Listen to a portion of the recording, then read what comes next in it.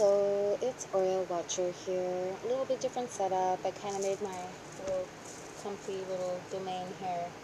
Um, it's been a while, I know, and I apologize. I work in a group home, and it's one of the industries that's extremely understaffed, and we personally are overworked, and on the human level, my body is tired at the end of the week when I put in a 35 to 40-hour work week. Plus, I have other work that I do. But a lot of people have been sharing photos lately about light and the color spectrum.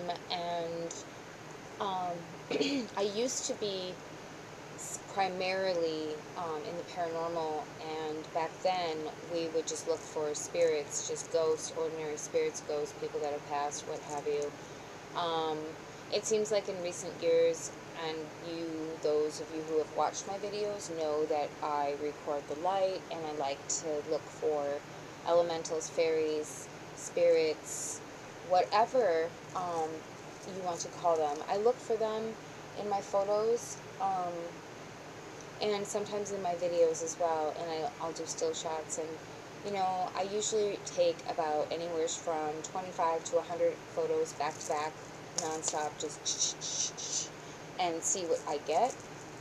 And it's usually the best ones that I decide to edit. And I mean, you can do amazing things with these photos. You can make them into art.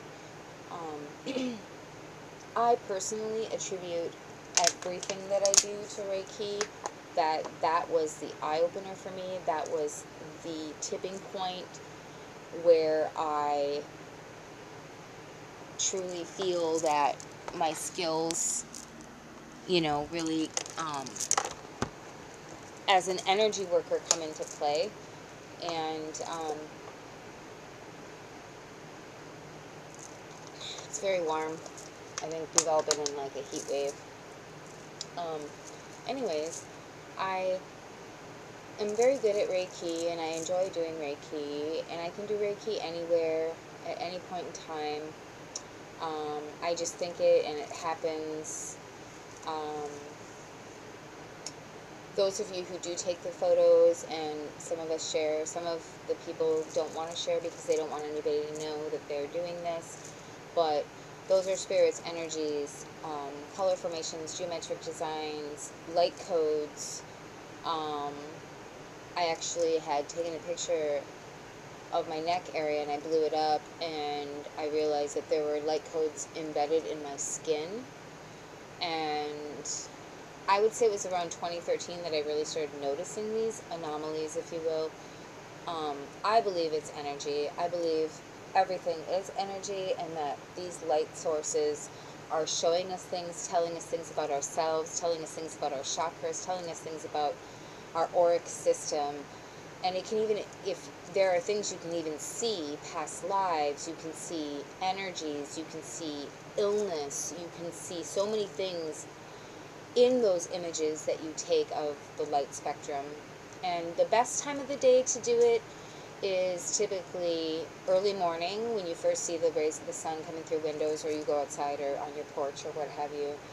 Primarily I was using my upstairs bedroom window, but I've now been doing it outside. Plus, when I go up north, I do film and do that. And the energies are a little bit different there to here.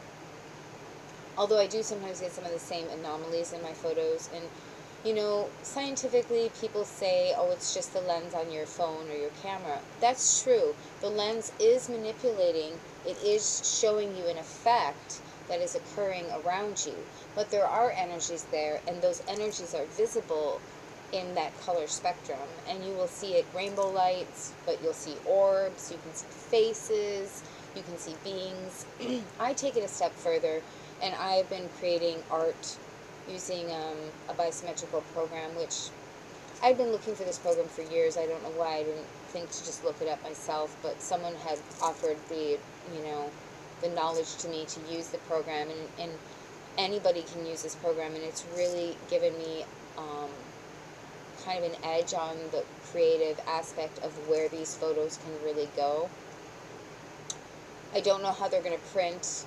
I do my art, my angel art, my guide art, that is printing okay, but these are, since they're photos, it's photo light. I think we may need to, if we are printing them, that anybody is interested, we would probably be printing them on photo paper. The beings are already there. These spirit beings, these light beings, these creatures of light are already there.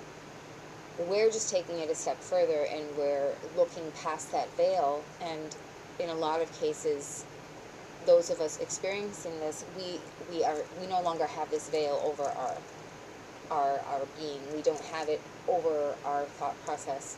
We have expanded our mind to the point where the veil has completely lifted. I have to keep checking the time. Sorry, folks. I still haven't signed up for that full, YouTube thing, but, I really wanted to talk about this because it is a big deal, and I have been enjoying making these photos and bringing them to life based on the fact that I'm already being allowed into that spectrum, into that circle, not only of awareness, but they're reaching out to me. They want to be seen. The ones that I've been really encountering a lot more lately are what I call the blue race, the blue people. There's different names for them. I personally call them the blue Vishuddhas. It's just a name that I kind of picked up along the way. I'm sure that's not what they're really called. Some people, the movie Avatar depicts the blue people. And in a couple of the last images, they really did look like avatars. I've been finding a lot of eyes in my photos, and when you line them up in this program, the eyes, are there, and they're already there, but it creates more of an image of what the being could possibly look like. And I've seen it all: ETs, angels, light beings, guardians, guides, spirits that just passed on. A friend of mine just recently passed on, and she showed up in the photos, and I knew it was her. I just knew it was her. Radiant purple light, soft pink hues, rainbow streams. Anybody can go and look at those pictures. That's Activate Sacred Light Codes on Facebook. I have a SoundCloud as well, www.soundcloud.com/OrielWatcher, and it's ORIELWATCHER. I still do Reiki, I still do hypnosis, I do color therapy. I'm very interested in now photographing people and getting their light codes and their source codes and their color codes to see how they may differ from mine, but to kind of prove that this is a moderately new, bizarre kind of thing. And back in the day when they used to take photographs, the spirit photos, they would call it, I think, ectoplasm. Sometimes some of the photos remind me of that, but not quite to that degree do they remind me of that. It's more like vibrant, beautiful energies, colorful, letting us know that these spirits, that these beings, that I've seen fairies this way, sprites, little, there's different kinds of elementals. People ask me all the time, well, what is this and what is that? They have sylphs, I believe those are more air orientated. Well, water sylphs and air sylphs, they might be similar creatures.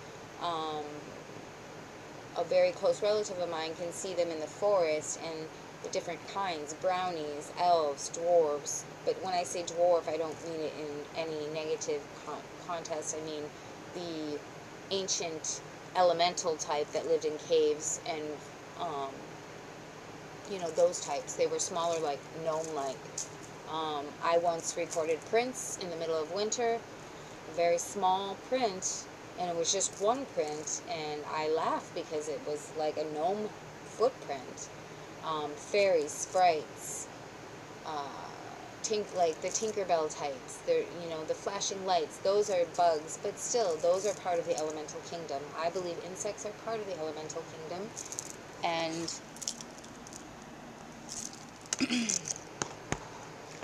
you will get them in your photographs, just like you'll get spirits in your photographs and other little cute little beings. So I really hope that my face is showing and everything, and that I don't look terrible. I'm doing this video improv, and I do most of my work improv. Those of you who like my music, you can go to my SoundCloud page.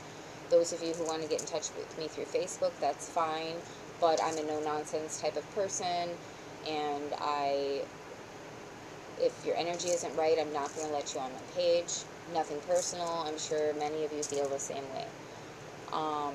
I'm going to be starting to do more videos, and I am going to be going back up to the lake to do some more of those videos, and I don't even know if I ever posted those. I should probably look if I posted those from the last trip up there. I'm finding my yard has a lot of elementals, but I make fairy gardens, and for locals, those of you that are local, you can contact me through Facebook, and my real name is Chantel Cash. It shows up as Marie Pansters, that's my family name and my middle name. And those of you who want to buy a fairy garden, they're in full bloom right now. They're absolutely beautiful and gorgeous. I really wish I could probably, maybe I'll do a short little video on my fairy garden so people can see my fairy gardens, and we'll post that as a video for the locals who might want to be interested in buying. They really have been thriving since being outside. Going back to shortly, because I have to end this video soon. Lately, I've been seeing the light codes and the colors that I see in the sunlight in the morning and the evening at dusk in my mind's eye, and I want you all to, if you like those photos and you like those videos, go there, and I encourage you to take in that energy and feel that energy and use the color and the light codes and the elemental beings that are reaching out to you through those photographs. They are there in your personal space for a reason. Reach out to them, let them touch your heart, and let them be with you now. Here's some Reiki. I have to check my time. I have about a minute and a half, and I'm going to silently do some Reiki here. Sending love and light and joy and pure energy. And when you close your eyes, you can imagine golden light or silver light and a triangle. And in the center are these beautiful little sparkly beings that are just glittering all over.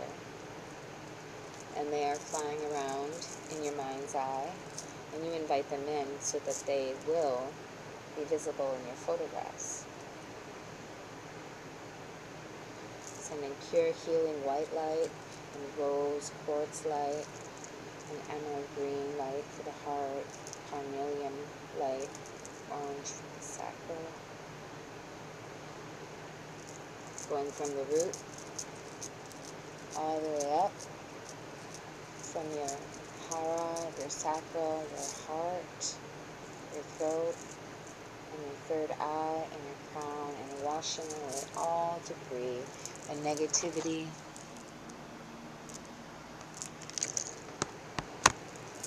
And you do feel good, don't you? Namaste, aho, love and light.